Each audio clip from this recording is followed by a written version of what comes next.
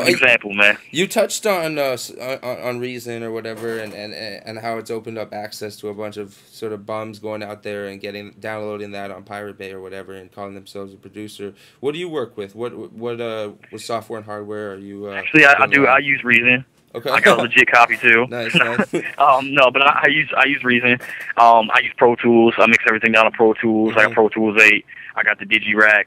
Actually, I don't even have any. I used to have a Motif ES before the XS came out, which I was using. Okay. But I don't even fuck with the workstations anymore because I got all my soft synths and everything like that. I got Complete. I got all that stuff. But I mean, honestly, man, like from my point of view, with the way the industry is, there's a lot of people right now dropping tracks and they all sound the same. I just had this conversation with somebody today, like I was saying earlier. Everything really sounds the same, and I that's the reason I sample.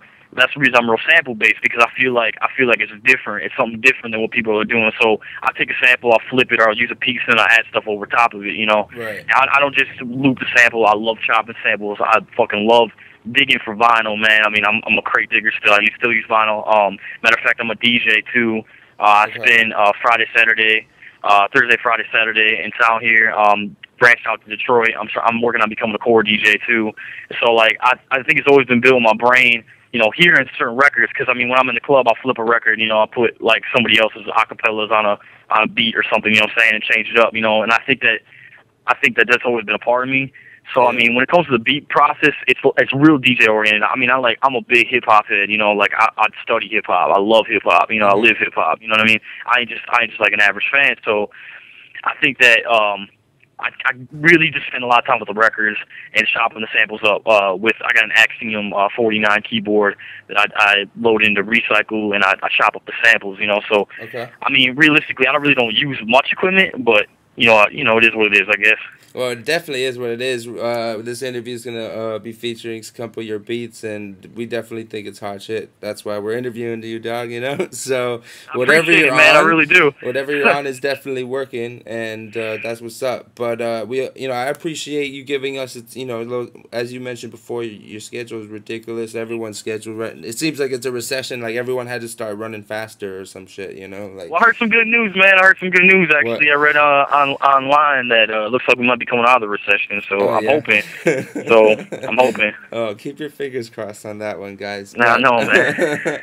But all right, we want to do follow up with you. You want to give? Why don't you let everyone know? You mentioned Thursday, Fridays. You're spinning in town. Why don't you give a quick shout out about where they can find you physically, and then obviously where you're at online and everything. Yeah, you can catch me at Club Eclipse actually on Friday nights.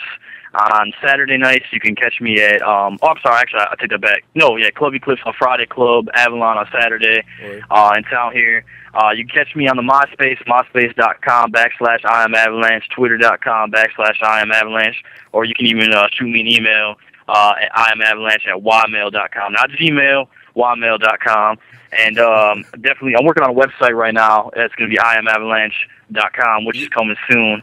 You got I Am Avalanche on lockdown, huh? Hey, man, that's one thing. Actually, man, going back to what you were saying, though, man, that's one thing that cats don't understand. Like when somebody sees you, man, if you have the consistent thing, like if I'm on Twitter, you know, like even you got it, you know, Zebra is food on Twitter, you know what I'm saying? Like you click it, you know what I'm saying? Consistency. You got it, dude.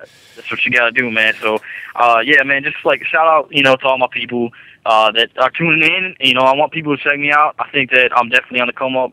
Like I said, my dude Big J that I'm working with, you can check him out at myspace.com/Big J the White Wonders, THA White Wonder, and twitter.com/Big J the White Wonder. Definitely check him out. Like I said, we're working on huge projects. Matter of fact, he just submitted something for the game's Goon Squad that he's putting together too. Nice. So I mean that's huge. We just did something with that. And then other than that, man, we're just trying to, you know, we're trying to stay relevant to everything that's building hip hop. I think right now is like I said, it's a great time to be in hip hop music. As far as you can go out and buy whatever you want, and everybody's, you know, making money. I think even though it is recession, I think pretty soon we're going to see a big boom in hip hop music. I can feel it coming, and you know, I think that everybody's going to be doing real well. No doubt, man. I agree. Again, thanks a lot for your time, dog. We really appreciate it. We'll do a little follow up, see what's going on.